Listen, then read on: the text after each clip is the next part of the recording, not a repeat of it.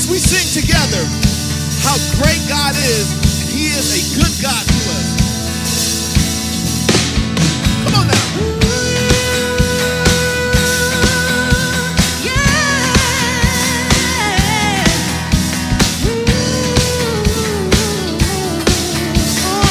Here we go, y'all. 1, 2, 3, sing. Lord, you are good and your mercy endureth forever. And Lord, you are good, yeah. Lord, you are good and your mercy endureth forever. And people from every nation, People from every nation and generation, generation to generation, and we worship you. and hallelujah. Hallelujah, hallelujah, we worship you. For who you are, Who you are, we worship. we worship you. And hallelujah. Hallelujah, hallelujah, we worship you. For who you are, Who you you are good. are good. Come on, y'all. Lord, you are good. Lord, you are good and your mercy endureth forever. And Lord, you are good, yeah. Lord, you are good and your mercy endureth forever. And people from every nation, People from every nation and generation. to generation, Here we go. we worship you.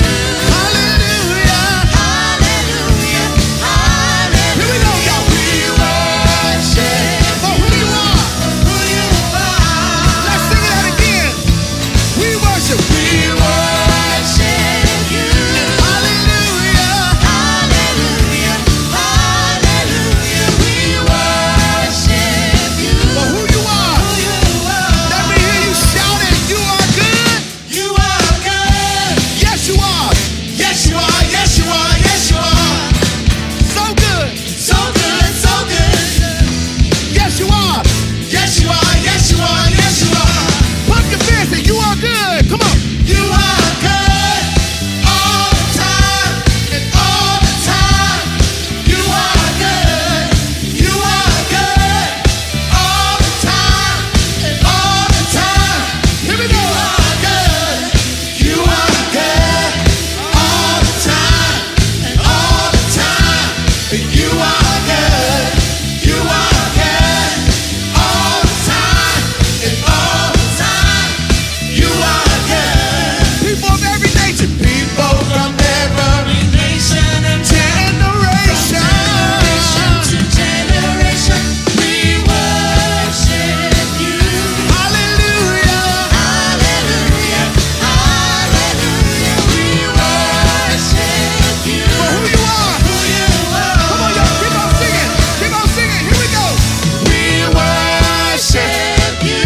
Hallelujah. Hallelujah, hallelujah, we worship you. For who you are. And let me hear you sing. And let me hear you sing. We worship you. Hallelujah. Hallelujah, hallelujah, we worship you. For who you are. Who you are, For who you are. who you are, For who you are. for who you are. You are good. You are good.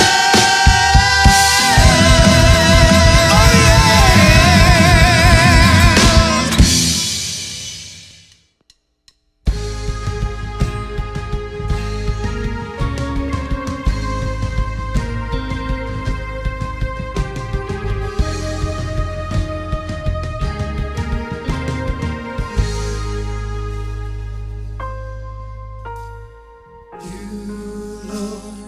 You are worthy, and no one can worship you for me. For all the things you've done for me, and worship you for me. Here's my worship, all of my worship. Receive my worship, all of my worship. Here's my worship, And all of my worship. Father, receive my worship, and all of my worship.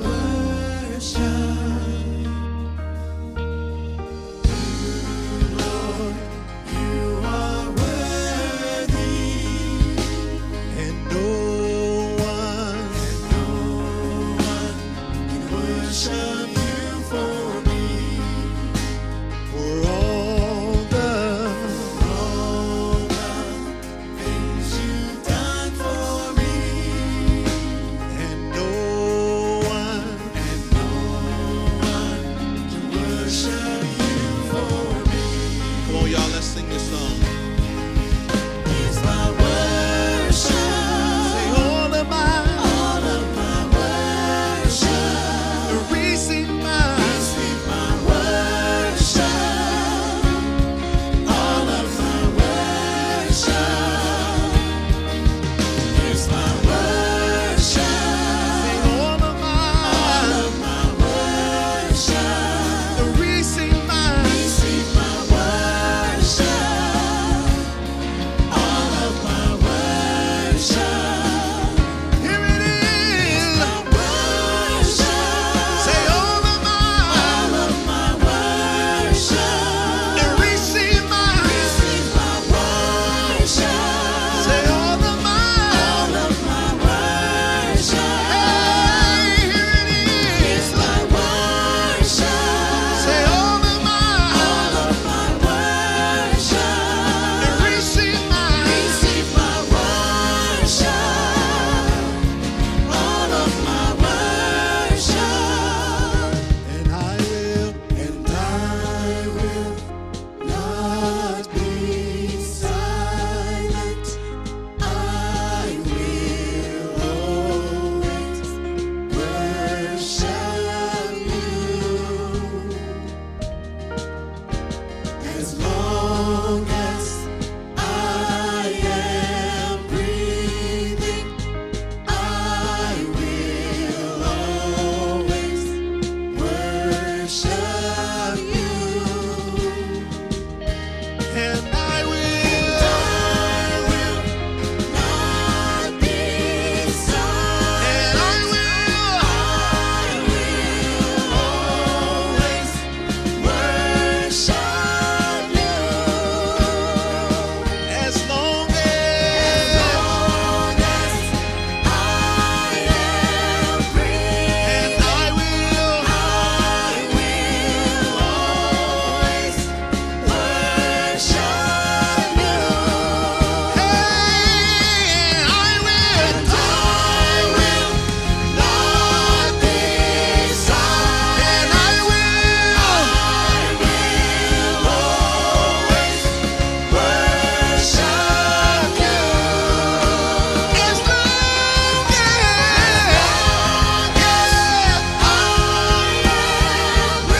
and I will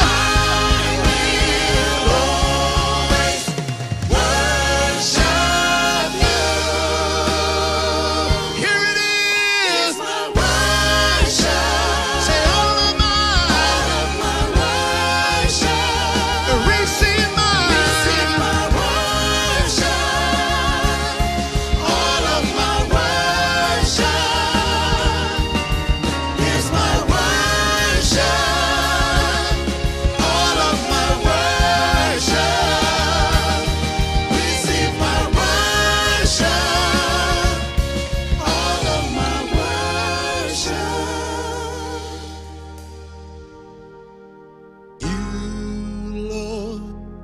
You are worthy.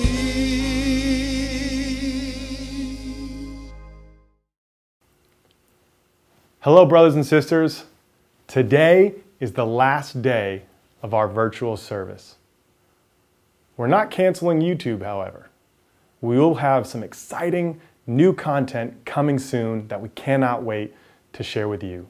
For more information, please check us out on our website at dfwchurch.org. Good morning and welcome to our virtual service today.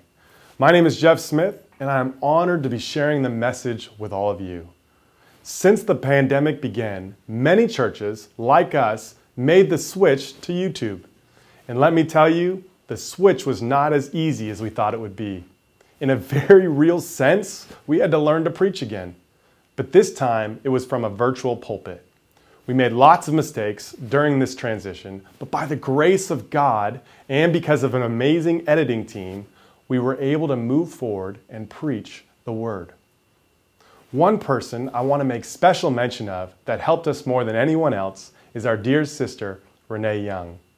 Her heart to help us, teach us, and be more patient with us than we probably deserve allowed us to communicate God's Word in a clear and concise manner. We want to make sure she knows that we are grateful for her. I remember the first lesson I did for the virtual service was not something that I was used to.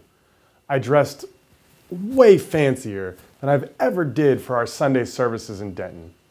And I remember spending quite a few minutes in makeup because it takes a while for this face to be presentable to the public. But then I did one last thing before we got started. I started to empty everything out in my pockets. And for some reason, that day I felt like I was just carrying a lot of things. I remember removing my keys and I took my sunglasses off that were hanging from my shirt.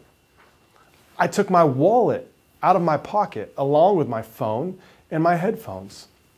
I went back in my pocket and found a few loose receipts and a random hair tie that I happened to be holding for one of my daughters. I don't know why I remember this, but I just remember thinking, I'm carrying a lot of stuff.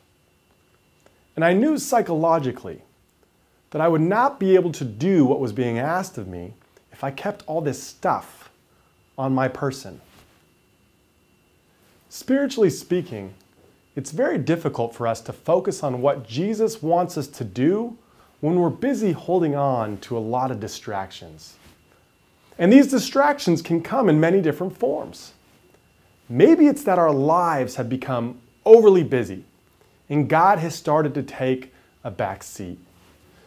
Maybe there's a great deal of sin in your life and you're having trouble seeing a healthy perspective of God. Or maybe you're dealing with different levels of grief and you're having trouble feeling God's love on a regular basis. We all have times in our lives where we struggle to see God because our current situations have obstructed our views. And when those things happen, it can be easy to go to dark places and become insecure with the places that God is leading you. So, for our time today, I want to look at a few different things that can help us when we get to these places. The title of my lesson is, Let Go and Let God. Our message this morning will be coming out of the book of Luke. I know I'm supposed to say this about every book in the Bible, but Luke is a fantastic book. It helps me get a snapshot of what life was like during the days of Jesus. One reason for this is that Luke makes a careful effort to organize the events chronologically. In Luke chapter 5, we notice that Jesus is calling his first disciples. He performs a miraculous catch of fish, and from that point forward, the disciples were hooked. Moving forward, Jesus began to preach and teach and heal, showing love to the people he interacted with and setting an example for the disciples to learn from. What's interesting to me is that the disciples don't really start contributing to the work until Luke chapter 9. Jesus had spent a great deal of time showing them what it looked like to be a disciple of his before sending them out to go and do likewise. And I believe this is an important lesson for all of us to understand. If we're hoping to have everything figured out after just spending a minimal amount of time with Jesus, we're going to end up a bit frustrated than we were before. Walking with God takes patience and a willingness to learn from the examples that Jesus already set. So this is the setting going into the passage we are about to read. Let's begin. Luke chapter 9 and verse 1. It says, "When Jesus had called the 12 together, he gave them the power and authority to drive out all demons and to cure diseases.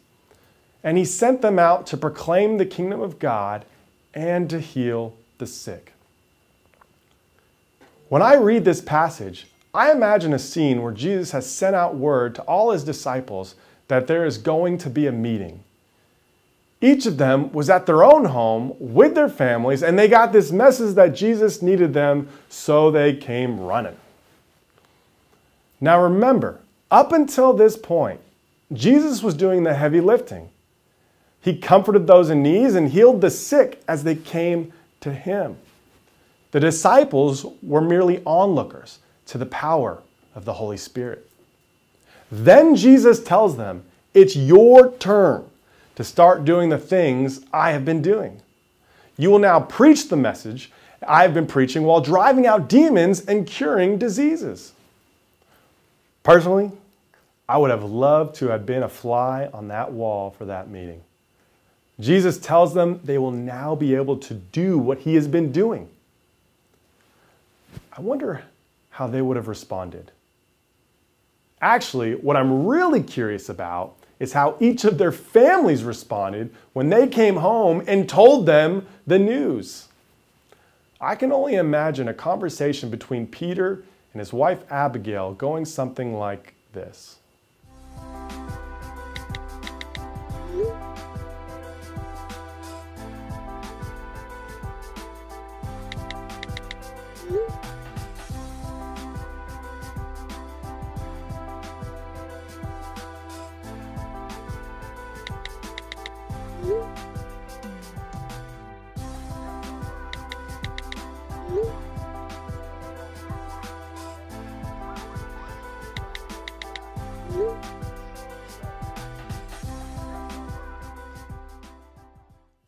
Who knows how it all played out? But I do know that Jesus had given them something they had never had before. A way to help people in ways they could have never imagined. When I think about our purpose as disciples, I strongly believe this mentality is at the center of our mission. Helping people come and see God so they know what it is like to have a relationship with him. In order to do that, we need to be at places where we are poured out and relying fully on God. Because giving ourselves in that manner can be completely draining if we're not allowing the Spirit to guide our steps. I know I can be guilty of this. I can get to places where I'm going and I end up in an unhealthy place because I was trying to do it all on my own strength. This is not what Jesus wants from us. So how do we get to a place where we have a balance and can give ourselves in a consistent manner? Let's read on. Luke chapter 9, verse 3. He told them, "Take nothing for the journey. No staff, no bag, no bread, no money, no extra shirt. Whatever house you enter, stay there until you leave that town. If people do not welcome you, leave their town and shake the dust off your feet as a testimony against them." So they set out and went from village to village, proclaiming the good news and healing people everywhere. Jesus gave them a purpose, and then he gave them directions on how to accomplish what he had asked them to do. The first direction is to take nothing for the journey. To me, this is interesting, because this wasn't always the direction that was given when being sent out. In fact, Luke chapter 22, verse 36 tells us, he said to them, "But now, if you have a purse, take it, and also a bag. And if you don't have a sword, sell your cloak and buy one." So why, in Luke 9, was the direction for the disciples to take nothing? I believe the message Jesus wanted them to learn was to be fully reliant on God. Think about it in today's context. What if Jesus told you, I want you to go out to different cities and spread the good news about Jesus? Then he says, don't bring your phone or wallet. No GPS or cars either. Don't pack an overnight bag, but a toothbrush is okay. What would that be like for you? I bet for the first few minutes, you'd feel a bit naked. There's a sense of security that comes with knowing you can make a call at any time for someone to come and get you. There's a sense of security that comes with knowing if things became too depressing, you can just get in your car and go home. And it's not bad to have those things available to us. But the lesson was, Jesus was trying to help them see what they needed to learn to trust him completely. He had just given them the power of the Holy Spirit. He made it clear that although he was not with them in person, he would be with them in everything they were doing. Jesus wanted them to let go and let God be in control. How good are we at giving God control of our lives? Sometimes I don't think we realize how harmful holding on to distractions are for our faith. I have 3 amazing daughters that I am completely in love with. When all of them were babies, as a way to help them sleep, they each had pacifiers to suck on as a way to soothe them. As each one of them got older, we began to wean them off the pacifiers because we did not want them to become dependent on them. There was also another reason we began the process of weaning them off. Because we knew that if they continued to use the pacifier for long periods of time, it would start to impact how their teeth grew in and could cause long-term damage. If we weren't careful, something that brought them comfort could eventually be the very thing that wreaked havoc on their lives. So because we loved our daughters, we started to remove the pacifiers from the picture. The first few nights were so difficult. They would cry uncontrollably because they had lost that sense of security. But after a while, it became normal with them to sleep without one. They had to learn to be uncomfortable for a little bit so they would be healthier in the long run. I am convinced that this is true for us as well. There will be times in our lives where we will have to be uncomfortable so that we can learn to trust God a little bit more each day. It is certainly not easy, but can be exactly what we need as we are learning to see the Spirit more clearly on a regular basis. The disciples ultimately decided to trust God and to trust in the plan before them. Then we see this response in Luke chapter 9 and verse 10. When the apostles returned, they reported to Jesus what they had done. Then he took them with him, and they withdrew by themselves to a town called Bethsaida. But the crowds learned about it and followed him. He welcomed them and spoke to them about the kingdom of God, and he healed those who needed healing. The disciples came back and reported everything that had happened. I'm sure there was some life-changing stories that were shared. Then look what Jesus does. He went right back to work. Jesus and the disciples had a time of debriefing. They pulled away from the busyness of life and talked about how God worked miracles. People heard where they were, and Jesus with the disciples went back to helping people. As I read this passage, one thing I thought about was how easy it is to be content when we've done one thing right. It's like we can get to places where we become spiritually content because we live for God for one day. Jesus acknowledges the good that had happened, but then showed them there was still work to be done. I think a good illustration for this is like someone who is involved in AA or Alcoholics Anonymous. There are different milestones they have on their journey to sobriety. For different amounts of time that pass with them being sober, they acknowledge and they celebrate. It's very good. But after those times of recognition, they don't stop the work. They still go to meetings. They still talk to people. They still make every effort to stay on the path on their journey. The decision to keep persevering is noteworthy and should be recognized.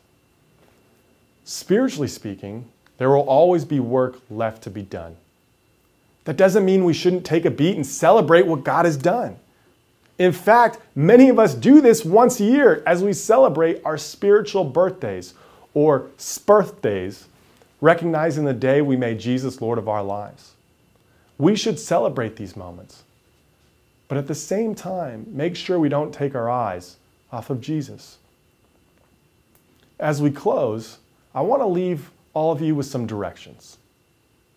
First, I want you to take some time to start considering what extra baggage you're carrying spiritually.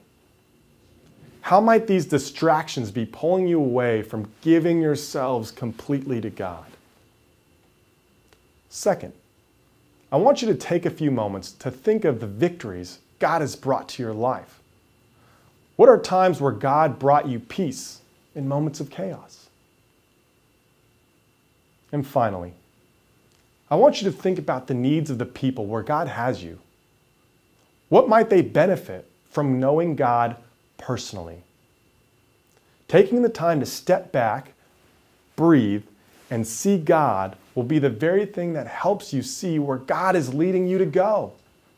I pray that in moments where seeing God clearly is difficult, you can always remember to let go and let God. Amen.